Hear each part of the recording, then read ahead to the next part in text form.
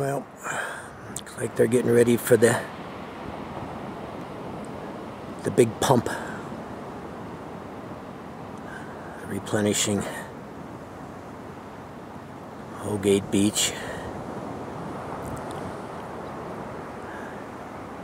which, as you can tell by wooden jetty here, which is almost back to what it used to be. Doesn't take long for the ocean right about here to chew up whatever sand's put there.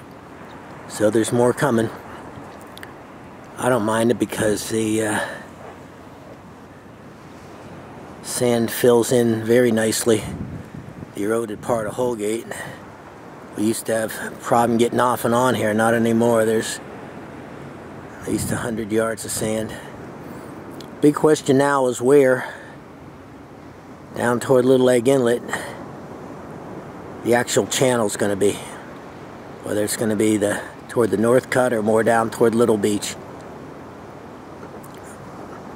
To me, it looks like most of the channel's going to be outside toward the shoals, which isn't going to be all that helpful for the problems on the inside Little Egg.